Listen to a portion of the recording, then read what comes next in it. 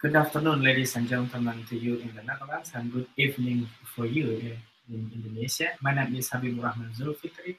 I'm a PhD student in physics at the University of Twente, the Netherlands. Today, I will be hosting a webinar in chemistry brought to you by ISTEX, Institute for Science and Technology Studies in the Netherlands, and also by PPIE, Perhimpunan Pelajar Indonesia di Enschede.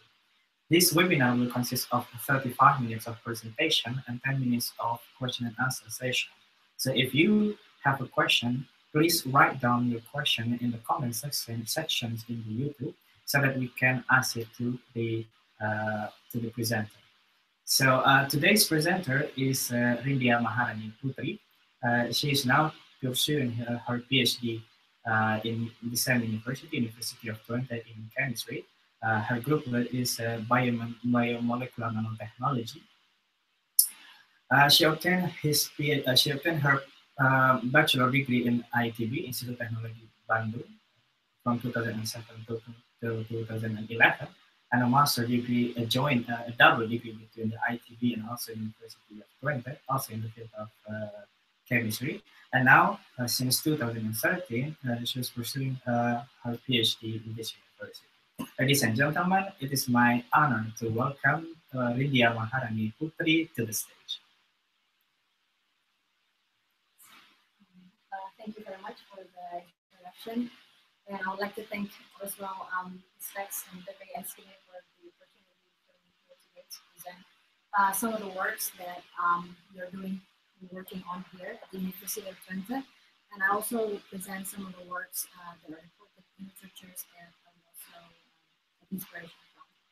So today's topic would be manipulating semi-biological systems with light. So first of all, interactions between light and biological components have enabled various important processes to occur. For example, of course, our vision, the reason that we can differentiate patterns and tell colors from one another at the molecular levels is actually related to the interaction between biological molecules and light. Also in animals, for example, we could see this phenomenon called camouflage, where the animals are able to change their colors of their skin to protect themselves, for example, from their predators. And not only in human animals, we also see this light-responsive phenomenon in plants. For example, the movement of plants growing towards light that is known as the phototropism. So these types of changes we can see with our bare eye, and this we will further call as macroscopic changes. But of course, as chemists, we know that these changes must come from changes at the molecular level. So inspired by nature, researchers around the world have attempted to design artificial light-responsive systems. And in this talk, we will divide the systems into two categories. First one is the biohybrids, and the second one is the synthetic materials. What are they? I will get more into that. So first example, photoresponsive biohybrids. First of all, let's agree on the term of biohybrids. We will define it in this presentation as biological systems that are further modified, can be chemically or can be genetically, but in this presentation it will be mostly chemically, into artificial constructs. Why is this important for us? Because we would like to control biological activities in this context by using light. To control such activities in biological systems, we can achieve that by controlling the key players in biological systems, which are the proteins. So if we could control protein activities, it will open up various opportunities in various applications. Proteins play very important roles in a lot of processes, physiological processes. Proteins play a role from channels to catalytic machine, from structural supports to diseases-related processes. For example, Parkinson, Alzheimer's, they're all diseases that are related to protein activities or protein structures. So we would like to use light. Why light? First of all, the reason is because light is relatively non-destructive towards protein. And second of all, and this is more important, because light enables a more precise spatio-temporal control. We take a look at the other triggers, for example, pH, temperature, chemical stimuli. If we add some salt, we add this component called denaturing. It's almost guaranteed that we will change the structure of proteins, and therefore we will change the activities of proteins. But these type of triggers, which are not light, will often result in a global structural change and or result in irreversible effects. While at this point, we would like to have more selective control, and we would like to be able to control proteins' activities in a reversible manner. So how do we generate photoresponsive proteins? Of course, here we're talking about proteins that naturally are not photoresponsive. How do we make them into photoresponsive systems? We can do this by incorporating the so-called photoswitches into protein structures. So what are photoswitches? We will get into that later, but let's take a look at this example. So this is a protein called human serum albumin, HSA, and here you can see the structure of HSA in blue. HSA in cells plays a very important role in transporting various metabolites and various drugs. Therefore, if we can control the activity of HSA, we can control these important processes. HSA, of course, by its nature, is not photoresponsive. So how do we make it photoresponsive? We can take this side, as you can see here, there's a red side here. We can make it into a modification site, so right here, and then we can attach this small molecule called the photoswitch. This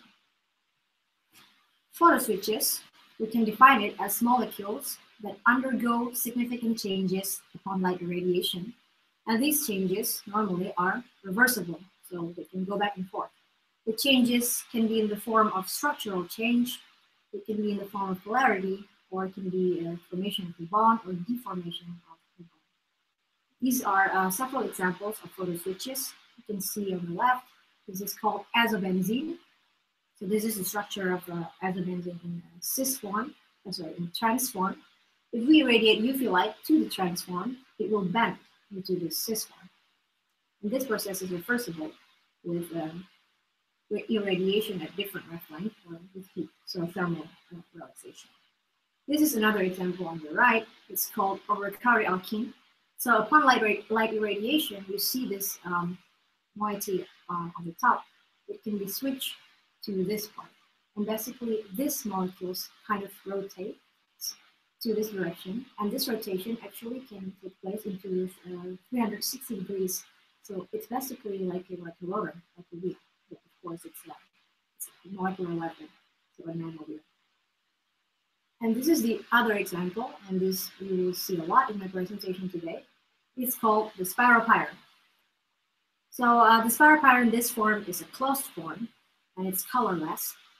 If we radiate UV light to it, so at 365 nanometer, this closed form will open into myrcene, or MC. So you can see this bond breaks here, or this MC. And from colorless, it turns pink. So this MC is pink in color. And you can also see that this is a neutral molecule, so no charge. But here, you see there is a charge separation to form the so-called Zwitter ions, positive charge and negative charge. So we have the photoswitches. The next question, of course, how do we know that the photoswitches are switching? And this we observe with simple UV phase spectroscopy. So you can see in here the initial state. This corresponds to the spiropyrin example. So you can see in here the initial state is the black line here. So it's colorless, no absorption at this area, at this wavelength. And then we irradiate with UV light, and it turns pink. It opens, and you see the absorption band appears at 535 nanometers. And then with visible light radiation, this band will disappear because the myrcene open form will close back to the spiropyrin. So this is what we're doing, and this is what we would like to put into our proteins. First of all, let's take a look at the examples in the literature so far. So it all goes back to 1989. This is example, one of the first examples, where the researchers, I think they're in Italy, They make this oligopeptide, and they attach spiropyrines chemical attachment to this oligopeptide. And when they have spiropyrin moieties in this oligopeptide, they can change the conformation from random coil to alpha helix back and forth using visible light. And of course, this is very inspiring at that time, and researchers then moved toward more functional proteins, so not only oligopeptide, but for example enzymes, controlling enzymes with UV light or visible light. And then not only chemical approach, so these are chemically attached. Recently, in 2014 and 2006 as well, researchers have also attempted to attach the photo switch genetically, so with genetic modification.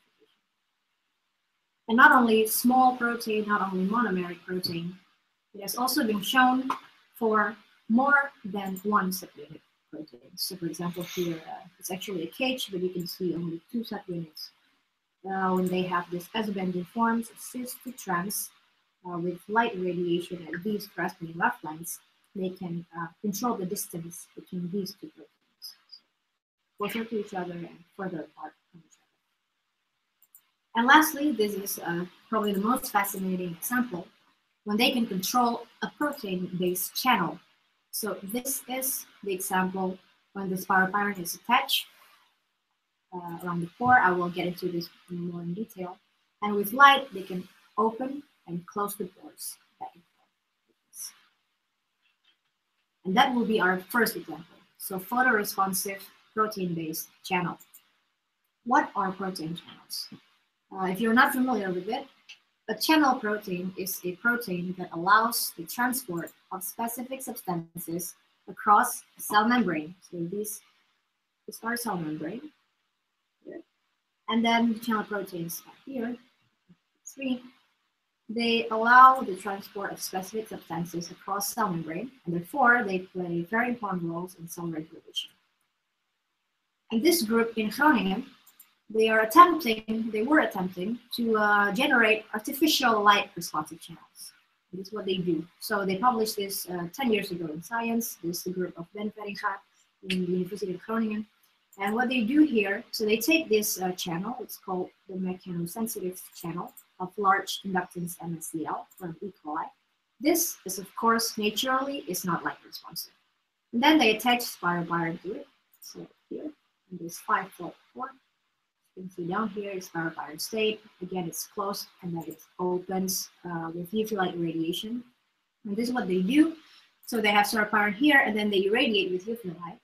And as I mentioned before, spiropyrin is a neutral form. And then when it opens, it becomes charged. So right here. And what they're doing is they're expecting that these negative charges can repulse each other so that the pores that are initially closed can be open. And this is how they monitor the changes from open to close. And they can do this in cycle. So closed, open, about 4 cycles. And this is when they try to release something from the channel. So this line down here, you can see this one with black rectangle, white rectangles. So this one is when the pores or the channels are closed, and this is when it's open. You can really see the difference in the release. Open and close with light. And the second example that I would explain today is the example that I am a part of this project. And this is the project we're doing here in the University of Twente. It's a photoresponsive transport protein. So I mentioned this briefly at the beginning, human serum albumin, that in cells transports various metabolites and drugs. Actually, this protein has at least 3 binding domains. You see it 1B, 2A, and 3A.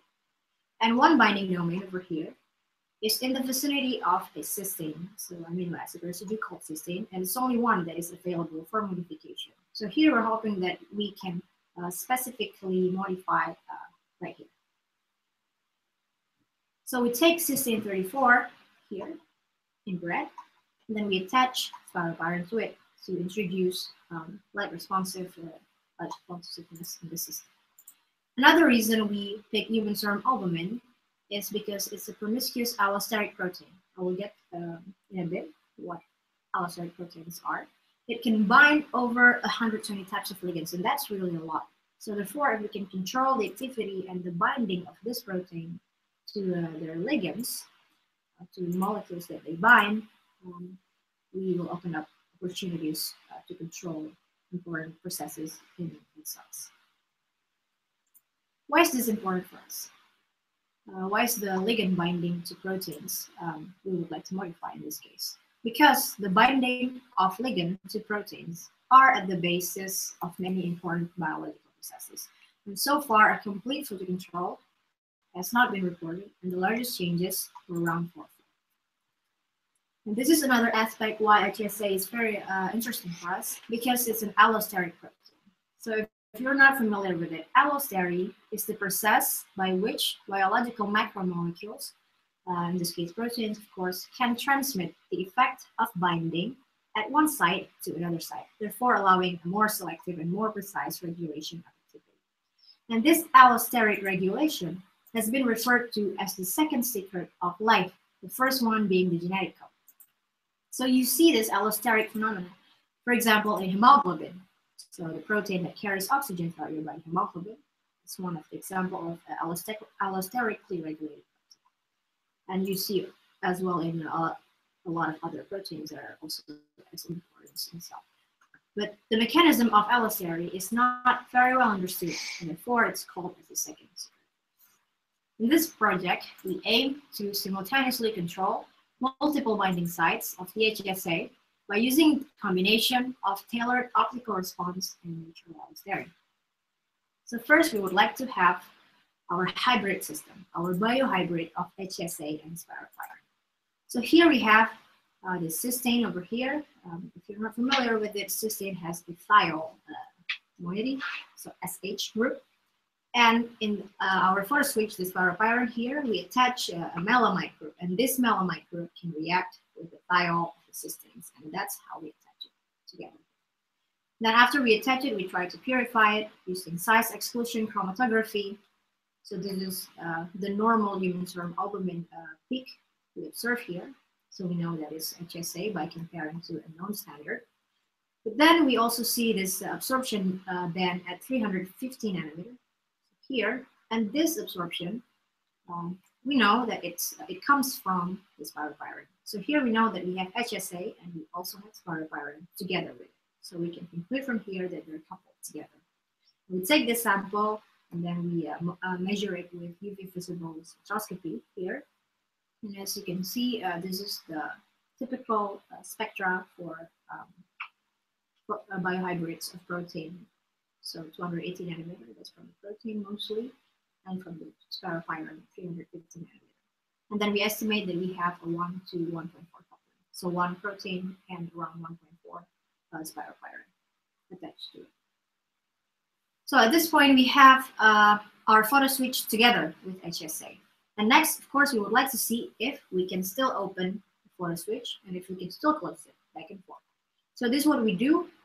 We take this HSA melamide spiropyrin hybrid, it's a black line, and we irradiate with UV light, 365 nanometer. Then we see the appearance of this absorption band, 535 nanometer, which means we can also, it turns pink. We can also see that it turns pink. And then this peak, when we irradiate with visible light radiation, it decreases to this red line over here that indicates that the myrcene partially closes back to spiropyrin with visible light. So UV opens, visible closes. So now we have this protein, HSA, and at the red spot over here, we have the photo switch. And of course, now we would like to see if we can control the binding to this domain. So we take this ligand called methyl orange. This component, this is actually a dye. It can bind to this site exclusively. And the reason we choose this is because we can monitor the binding. So when it binds to the protein, it's in this black line. So the absorption is around 460 nanometers. Over here is the peak that we would like to monitor. So here is a peak of methyl orange. When it binds, it's up here. When it's free, it goes down to this point. So there's a decrease in the absorption band when it binds in comparison to when it's free. And this is how we know if our system, if the methyl orange is bound to our system, or if it's released into the bulk system. And this is what we're expecting. So first we have our biohybrid, and we bind methyl orange to this site that we modified. And then we would like to irradiate them with UV, and we would like to see it's released, and we would like to see it binds back with visible radiation. And that's exactly what we see. So this is the system again. This is unitary albumin. The photo switch is in the red spot. We have the methyl orange right here, the orange circle, bound to HSA in this domain that we modify the photo switch. And then we irradiate with UV. We see this appearance of the methionine band, characteristic methionine band. And then we irradiate with visible light, and it decreases, which means that it closes. And what we monitor further is at 460 nanometer, where the methyl orange absorbs. So here, and you can see this orange line. So initially it's up here. When we irradiate with UV, it goes down. And of course, we have performed quite a considerable amount of controls experiment to make sure that this is from the methyl orange and not from something else that may present in the system. So we have this initial form, and then it decreases upon UV light radiation. Take a look at this again. This is when it binds, and this is when it's free. And this is what we see. This is when it binds, and this is when it's released. And it binds back to a certain extent, but not fully reversible. So we have 16% of the bound ligand released, and only 8% of the released ligand rebinds the protein. So we do have this release and rebinding with light trigger. So next, of course, we would like to understand how can we, obviously, we would like for it to happen, but we, of course, need to further determine why it happens at molecular level. So we have the HSA, and we have the dye here, and this is the complex of HSA and dye. Now we would like to see the binding affinity, because if it can be released, that means the binding affinity, or the binding constants, is decreased. And therefore, we do this fluorescence quenching titration. I will not talk about the technique in detail because of the time that we have. So I'll just show you this summary down here. So we have the methyl orange here. When we have the HSA spiropyrin, so the closed form, it binds this high. The binding constant is up here. And then when it opens, the binding constant decreases for about 5-fold. And this we assume what causes the release of the ligand. We also take another ligand that is bromocresol green, and we can also see this decrease, although the decrease is not huge as this one. So it's around 5-fold, and this one is only around 1.3-fold. So. Okay, so now we have this side, again for modification. This red spot is modification, methyl orange binds to it. Then what we do, we bind another ligand. That is a drop. It's called diclofenac. It's green circle. It binds here and there. It's 1:1:1 ratio. This diclofenac is not a chiral molecule, as you can see. But when it is bound to this pocket of HSA, it will have this induced chirality that we can observe with circular dichroism. And this is what we see. When we have a methyl orange here and the drops are down here, remember that we only modified this domain. We don't modify these domains. Only one modification at the site. But the domains, the binding domains, they can communicate with each other by allosteric interaction. But we can see here, this is the drug that binds. And when we irradiate, it goes down. And more interestingly, even in the absence of methyl orange, so when we don't have this, but we do have modification here. So we have photo switch here, but no methyl orange. The drugs are still released upon irradiation. And we would like to confirm this further. So what we do is that we take our mixture of HSA and then methionine and then the drugs and methyl orange. So we irradiate and then we filter whatever that are released. And this is what we see. We see this peak of methyl orange at 460 nanometers. So methyl orange is released. It is expected from the beginning. But we also see another peak right here, and this is the green peak There is a green rectangle, and this is the characteristic of diclofenac, which means it's also released. 6% together with 40%. So the conclusion is we have one switch right here, but because they can communicate with each other, we can release two types of ligands at the same time. And lastly, so far I've been presenting examples where we have biohybrids. So we have proteins and we have photoswitches together, and then we can control binding activity, for example. We can control the transport across the channels. But this last example, I would like to present a synthetic systems. This is the work in University of Twente as well. It's from a friend of mine. Her name is Sukucha Yamsar. So this work was published in Nature Chemistry last year. So in relation with biological components, in this lab, Supi and her co-workers, they designed a biomimetic system, which means a synthetic system that can imitate biological functions. So they take inspiration from this plant tendril that can move with light, and they made synthetic ribbon to imitate this plant tendril. They make it from liquid crystal. Liquid crystal are a state between liquid and solid crystal, so it may flow like liquid, but the molecules may be oriented in crystal-like way. This, we take a polymerizable group so they can make a ribbon out of it. And importantly, they have photoswitch. Here as a benzene, so trans to cis. They make ribbons out of it, and then they can cut to a certain angles. So you see the angles over here. The angular offset is defined as the angle between the orientation of the molecules and the cutting directions of this ribbon. And they add this left-handed twist with a chiron moiety over here to introduce the twisting of the ribbon. So they can cut it 0 degrees, for example, right here, and 45 degrees against this molecular geometries. And then at some degrees, several degrees, they can have helical structure like this. And we see at a molecular level, this is what happens. So there are azobenzenes incorporated inside the ribbon, so in the transform. And with UV light radiation, this will bend into cis form. And this will be observed not only like at molecular scale, but also at microscopic scale. So we can see that because of this bending, this part will elongate like that, and this part will contract. This is what we see, what they see in this program. So this form will unwind to this form, will wind to this smaller ribbon. And I would like to show you a video. This again. So this one, when she cut it 105 degrees. And, yeah.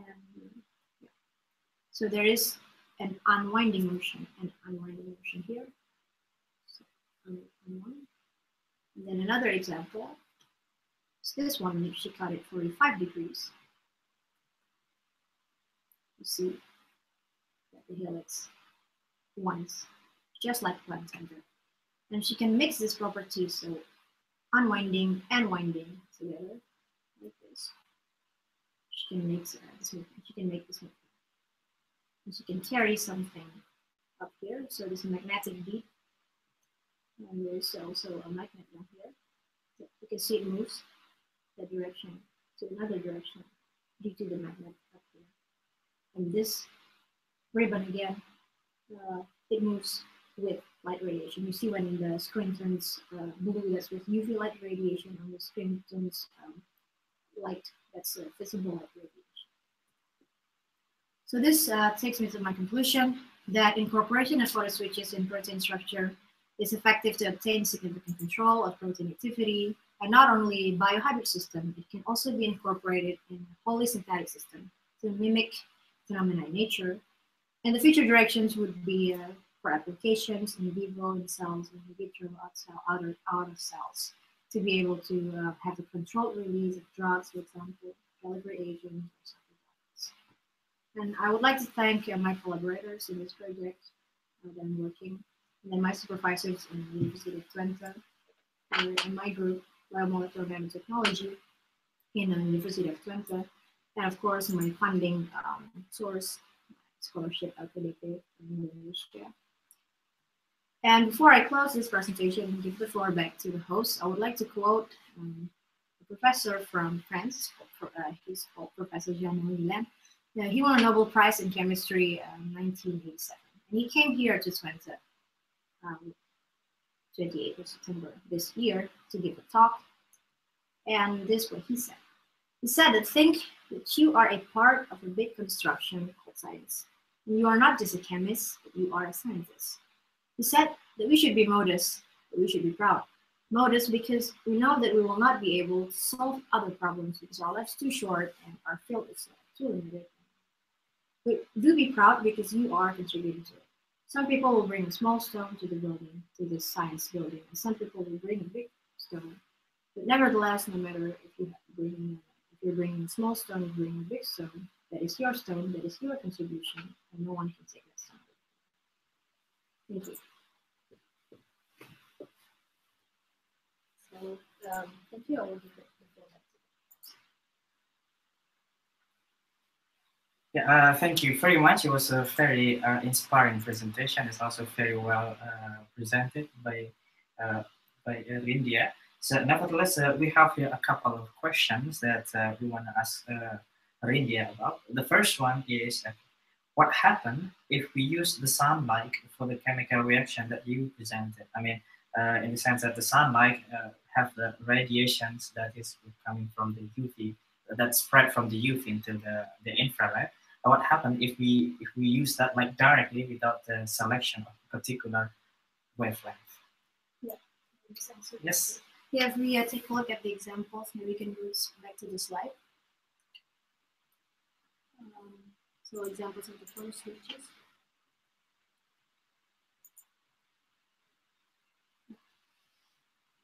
So for example here, for spiropyrin, for example, it opens with UV light and closes with visible light. So I would expect with just either ambient light or sunlight that is not filtered at certain wavelengths, then this process can still happen, but of course we will have a competing process. So with UV of the sun, for example, it will open, but then there's also this reaction of closing back. So in my opinion, we do need the filtered light, so at a certain wavelength to enable a more effective control and opening and closing of the system. Yes, yeah. And okay, maybe going back to this slide again, where we show the reaction. So, this reaction happened with the light. I mean, the constant, the rate constant will be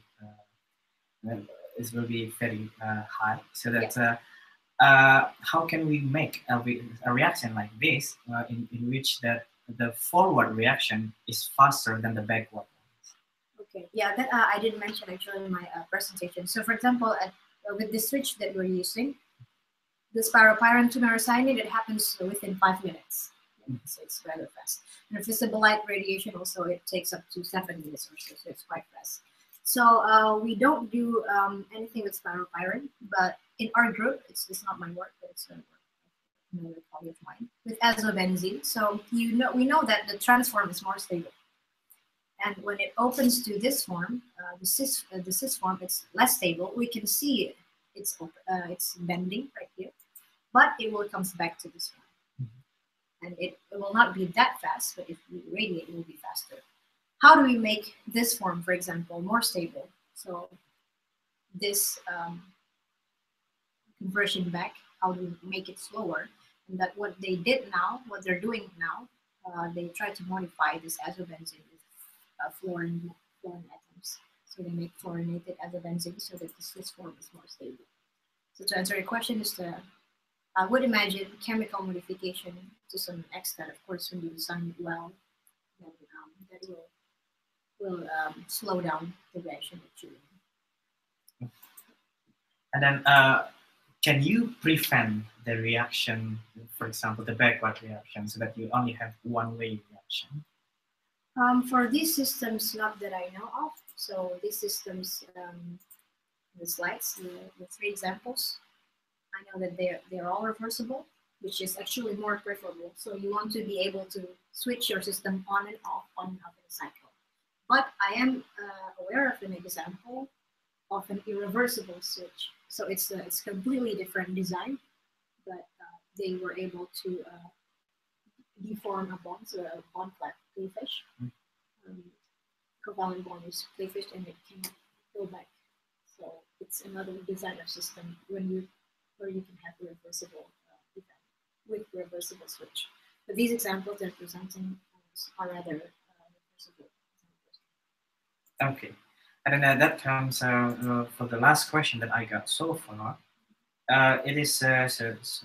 What is the role of theoretical research on this particular field? Can you obtain all of the information using the experimental setup that you design, or you need some other data that maybe theories can provide you? Yeah, actually, for the examples that I've presented, especially with the proteins, because we know the proteins are quite complex. It's rather huge, and it is made up by a lot of different molecules. For example, the channels where you can and even our example in the transport proteins that can be released in rebinds. That is just what we see from the experiment. We see that some ligands are released, but we do not know exactly what happened in this volcano. So we know that it must have been the changes in the environment. So when it changes from close to open, probably some amino acid residues are disturbed. For example, there's a changes in environmental binding pocket, the environment of the binding pocket. We know that for sure. But what are the changes? We don't know for the experimental part. We would need crystal structure, and it can be also be aided by the computational. For example, with some simulations. I mean, I'm not familiar with the computational studies, but I would imagine some simulations will help us to determine what really happened in this pocket at the molecular. Yes. So contribution from computational scientists are always welcome. Yeah. Okay, and we got a question here in YouTube. So thank you for the interesting presentation. We would like to ask you something regarding your explanation in slide number 11. So can we go to slide number 11? Yeah. Yeah. And the question is, how did you know that the protein and the molecule is chemically binded while there is no shifting from the peak of UV phase spectrum? Yeah, thank you for the question. For this one, we know that they're together. We have to go back at this other slide. So this is for sure. We know them together from this experiment with size exclusion chromatography. So in detail, we add the spiropyrin in excess. We attach it to this one, reacts for about an hour. And then what we do is that we purify the excess of the non-binding spiropyrin with size exclusion chromatography. So in this system, with size exclusion chromatography, so we take our samples and then we put it through the column. And through this column, there is 24 times dilution. And before we put it to the column, we do dialysis to remove the non-bound spiropyrin. So we do dialysis overnight, and then we run it through the column. And this column has this aforementioned 24 times dilution. So any spiropyrin that is not covalently bound to the HSA should be removed. And we also check that with our UV vis spectrum. So here you see this size exclusion chromatogram. Let me just point at this as we speak. And this is the peak of human serum albumin. We can compare it to standard. If we take this peak over here, this absorption band at 350 nanometer, if it's only HSA, this will not be as high. It will be just around here. But you see this absorption band quite high over here, and this is from 350 nanometer, and this is from the spiropyrin. So this is how we know that we have spiropyrin and HSA together, because we're sure that we have removed everything with overnight dialysis and with the column chromatography, size exclusion chromatography, and we see this band of spiropyrin. If you're not familiar with size exclusion chromatography, it's separation, of course, based on size. So huge molecules like proteins, they show up around here, or even if it's larger, like ribosomes, will show up here. But small molecules like spiropyrin will just show up later, much later in the evolution, falling right here. So this is protein, and this is the absorption of the spiropyrin. I hope that's clear.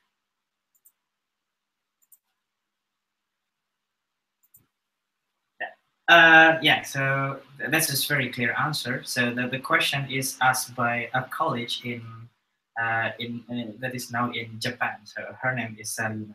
Maybe, yeah. So so we are now 2:43. So we have like 2 minutes before the presentation ends. So maybe you can conclude on your presentation, or what is the contribution that you can make based on your research. Maybe in like 30 seconds. That would be very great. Yeah. Yeah. So far we are developing in our lab in the University of Twente and also in other labs, for example, in Groningen, what researchers have attempted is to be able to control proteins or protein mimicking systems with light. And at this point, we have to admit that everything are at molecular scale, so at lab scale. But I know that there are attempts are made to improve it to more microscopic scale to produce really forest and work and stuff like that. But I would envision that this system can be used with, of course, optimization here and there to be able to generate effective systems for drug agents, for example, that you can, would be the dream if you can just take drugs or inject drugs at some point and then you radiate. The drugs will be released at that point, will not go anywhere else, so you would minimize the side effects. Or if you have soft robotics, like the last example where you have the stand drills that just winds and unwinds, you can carry something with it. It will be like a force, it will be like a robotics that you can probably use. Oh, molecular robot. Molecular robotics. Yeah. That would be the future. Okay. Great. So now we have only 1 minute. So with that, I would like to thank you, Rindia Maharani Putri, for her presentation. That is very inspiring, and also for you, the audience, to bear with us in this YouTube video for 45 minutes, and also for the question that we got so far. So this webinar is brought to you to us by ISTEX, Institute for Science and Technology Studies in the Netherlands, and also by the PPIE, Persatuan Perhimpunan Pelajar Indonesia di Enschede. So if you are a scientist, or if you are a scholar that now residing in the Netherlands, we welcome you to communicate your research in this forum so that we enhance the knowledge and idea sharing. So you can email us to istex.nl@gmail.com, istecs.nl@gmail.com, so that we can come to your city, so that we can put you live on video. So that is all for today. Thank you again for every moment that we have in here for 45 minutes, and we see each other in the next webinar. Bye-bye.